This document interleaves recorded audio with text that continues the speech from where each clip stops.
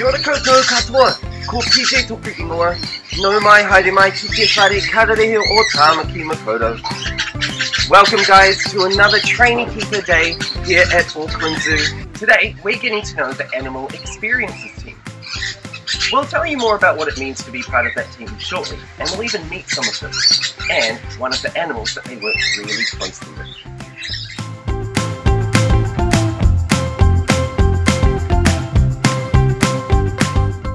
I'm down here in the Australian bush track, and you might see a number of colourful, bright-looking parrots flying around me. But we're going to be focusing on a different species today. So come along with me and let's meet who we're going to be working with. Well, the species that we're going to be focusing on today is the Sulphur-crested cockatoo. And you might be familiar with our friend Captain, who lives here at Auckland Zoo with us. Before we get stuck in though, let's take a moment to track our learning. And to do that, it's really handy to use a KWL chart. You can find one of these on page 3 of your Trainee Keeper booklet. First of all, just take a moment to consider what you might already know about Captain or Sulphur-crested cockatoos in general, and jot those things down in that first column on the left. Then, take a moment to consider what you want to find out. What are you wondering about? Jot those things down in that middle column. And then, at the end of our day, you can jot down everything that you've learnt, a bit of a summary, in that third and final column. And then you've got all of your learning collated in one nice little table. Alright, time to get started. Let's go meet Kat and our wonderful Animal Experiences team.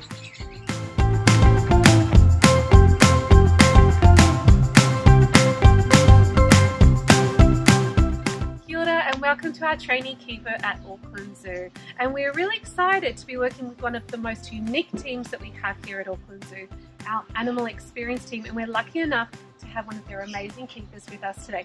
So I do have to ask though, what is your name? So my name is Letitia. Letitia is your name. Awesome. So we have Letitia here with us, who's one of our amazing Animal Experience keepers, and she is going to be telling us first of all, well, what do Animal Experience keepers do? So we do what other zookeepers do, in that we look after animals, we make sure their habitats are clean and they're provided with all the food and care that they need. So that part's the same. And then we just do a lot more encounters than the other teams do.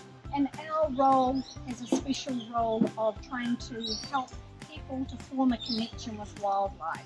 So we're hoping that we can inspire people to care for all the precious taonga, all the wildlife that we have here, and then if they care about them, they're going to care for them and want to help save them. Awesome, what a great role that you have here.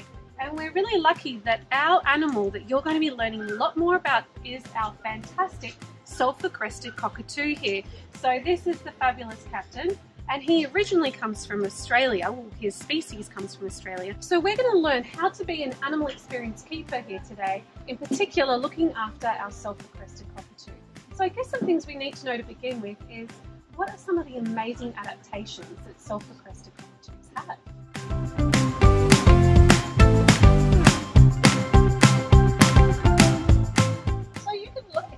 And he currently is showing you a couple of those adaptations. So he is holding his piece of corn cob, which is one of his favourite things to eat, in his very special feet. Now those feet have a huge name, it's about this long, and it's zygodactyl. Very fancy word, basically means 2 toes point forward and 2 toes point back like that. So it means they can hook on to their food and grass, which is exactly what Captain's doing. You can hopefully see there, he's got 2 toes that side and he's got 2 toes that side, which means he's got a secure hold, and then he's using that very special beak at the front of his handsome face there. So that beak is not only for eating food, it's also Captain's way of feeling the world, tasting, if you like, what everything feels like as he goes around. So he will use it to test the hardness, to scratch on things, and he will use it as an additional limb as well. So he will use it like an extra foot to help him climb down around things. So it's very strong. About 1/3 of the muscles in their body are devoted to that beak. So he can chew through the wood, through a nut, but he can also hold a sunflower seed and crack the husk without damaging the seed inside. So they can be delicate or they can be strong. So some of these holes are things that Captain has created. Yeah, so if you look at this hole here, so dug his way all the way down the stump, and his hollow there, there's a little peeky window that he has. His nest goes down to about there in it. He also made a little highway that goes up into the natural hole that was already there. This hollow was there, but it only went that deep. It's now that deep and goes about that far back. So it sounds like you have to be really careful around Captain, especially with your fingers. Yeah. And I'm looking at his beautiful sulphur crest there. So can you tell us a little bit about his crest? So, are you going to tell me about his crest? Here we go. So that beautiful crest there is not only to make him look more handsome, which of course it does, it's about communication. So if Captain raises his crest up, so you can see he's fluffing those facial feathers out, so that's like a cockatoo smile. Then we can get that crest up like that. Now that crest being fully erect, that's what we mean by standing up on edge like that.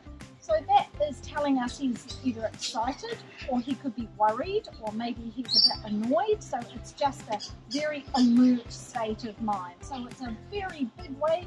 We will wear a smile. Captain wears a crest. A great way. Oh, look at those strong feet. So that was Awesome. Fantastic. Good work, Captain. Showing us your adaptation. Yeah. Awesome.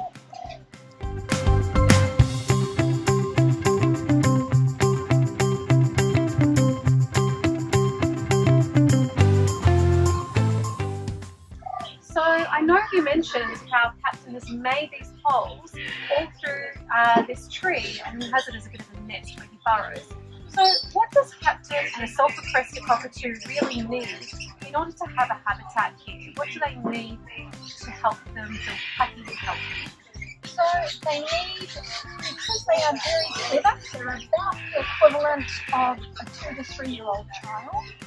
And so they need things to keep their minds busy. If we want Captain's body to be healthy, we need his mind to be healthy. And how we do that is by giving him things to do, things to think about. So with this, he can create his nest. He's got different options for doing it. He can strip the bark off if that's what he wants to do, and sometimes he does. And we do things like this. This is called a grass knot. So I literally got a lot of grass and I tied it in a knot. And then there's some little treats from his lunch hidden inside.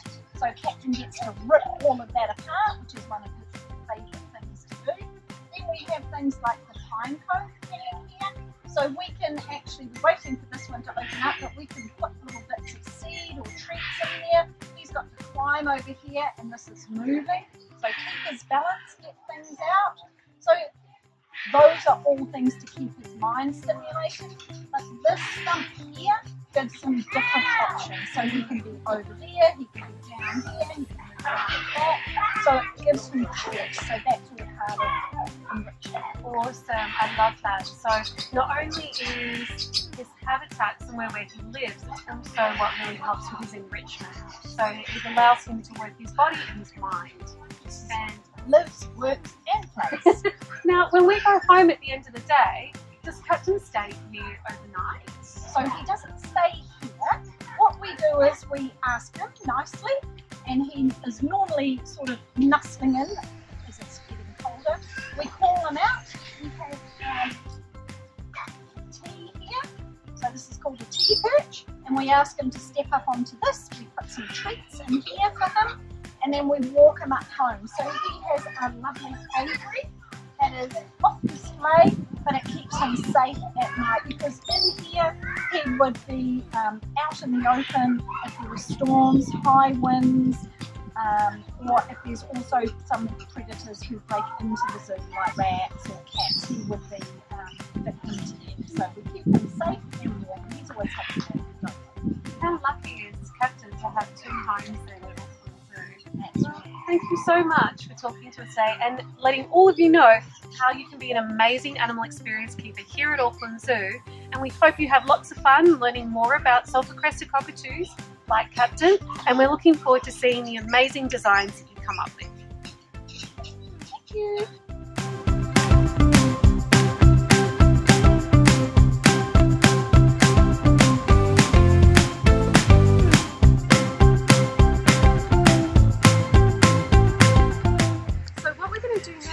You need to go into your booklet and we're going to fill in 2 of our activities. We need to think about where a sulphur-crested cockatoo would live. In your booklet now, you need to design a habitat for the very special sulphur-crested cockatoo, just like Captain. Really think about what this species needs in its habitat to not only feel safe but really engaged. So have a little bit of a think about what Letitia was talking about and see if you can incorporate that into your design. We can't wait to see it. You might like to draw it, build it, design it on Minecraft, whatever you like. Have fun.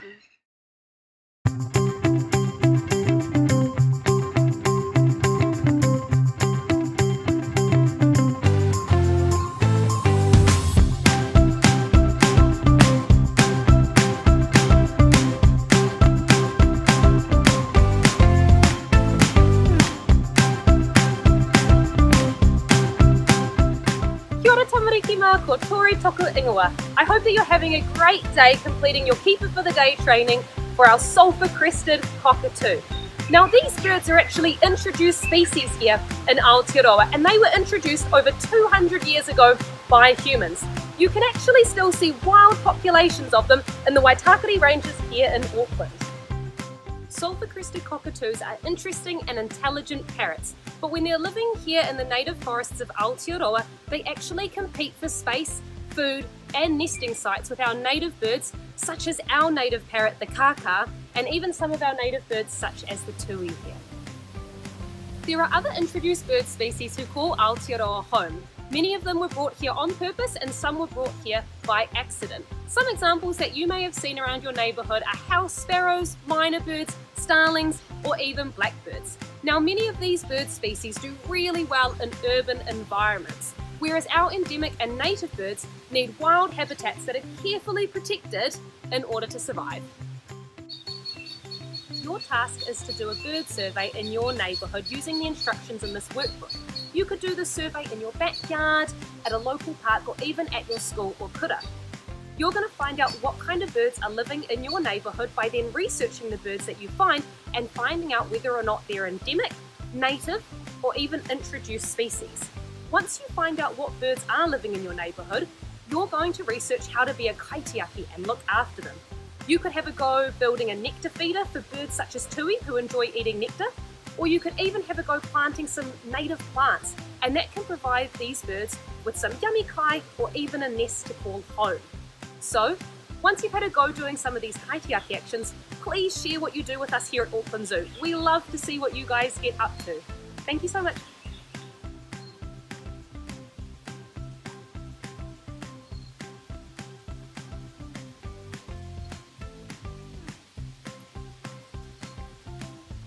Well, thank you so much for joining us for another day of Trainee Keeper here at Auckland Zoo. We hope you had a fun day getting to learn a bit about the animal experience team here and animals like the sulphur-crested cockatoo and Captain.